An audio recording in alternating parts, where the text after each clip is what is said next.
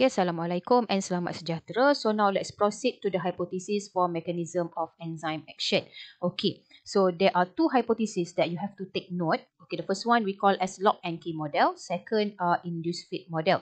Okay, so now we look one by one. Okay, so first of all, what is lock and key model? So this model or this hypothesis suggests that the substrate fit accurately into the active site, or it is exactly complementary to the active site of an enzyme molecule, like a key fit into a lock. Okey, ataupun kita juga boleh katakan untuk lock and key model ni, okey, kita boleh katakan active site is exactly complementary to the substrate. Okey, so the analogy here, key tu actually dia adalah substrate, lock tu adalah enzyme. Maksudnya yang ni yang kita katakan sebagai enzyme is highly specific for a particular substrate. Hanya substrate yang betul-betul fit ataupun kita kata sebagai accurately fit pada active site of enzyme sahaja, okay, boleh bind kepada active site of enzyme. Okay, for the example, if substrate is does not complementary or it does not exactly fit, okay, towards the active site of enzyme. So what happened to the substrate? It cannot bind to the active site of enzyme. Okay, so yang ni kita katakan sebagai lock and key model.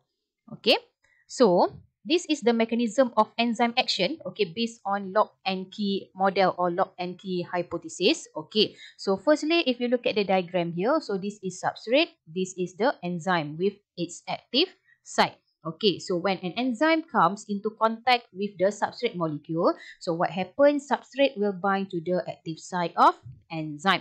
Okay, so what happened next? An enzyme substrate complex is formed. Okay, so the combination in between the substrate with the enzyme, okay, so it will form enzyme substrate complex, and then the enzyme will carry out its catalytic function. So what happened to the bond within the substrate? It will be weakened.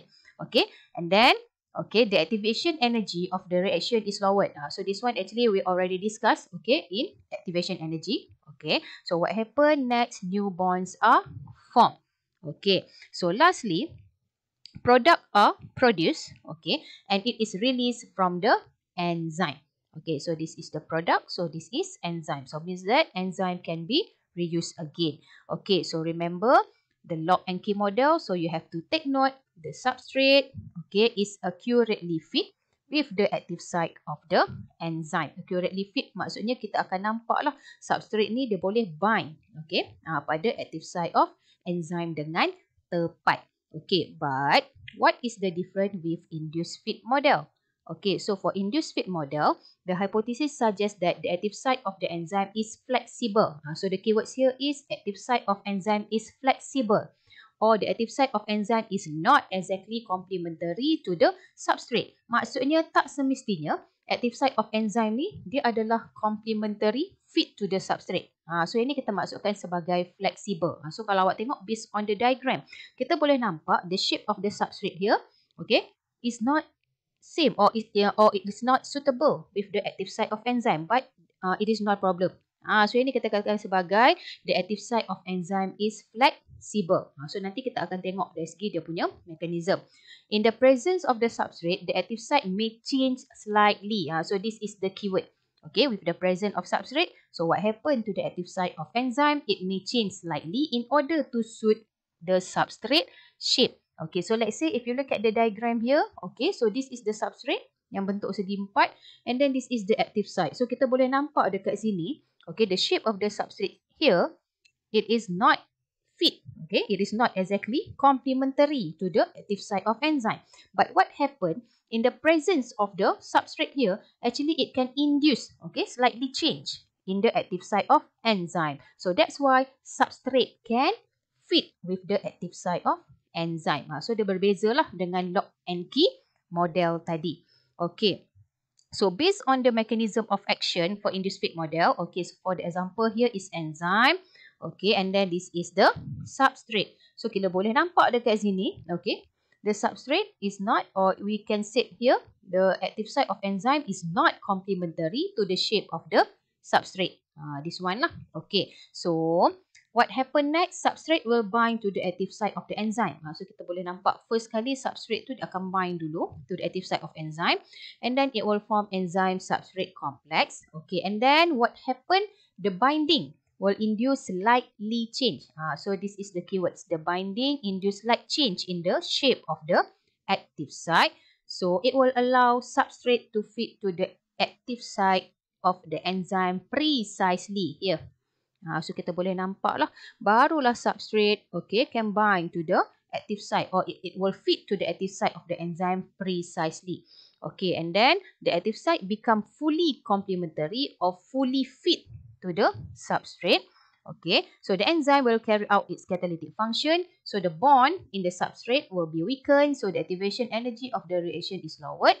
So new bonds are formed. So kalau berbeza dengan lock and key model tadi, kita boleh nampak the active site of enzyme is precisely fit with the substrate. But for induced fit model, kita boleh nampak dekat sini, active site of enzyme is not exactly complementary to the shape of the substrate. Ataupun active site of enzyme is flexible.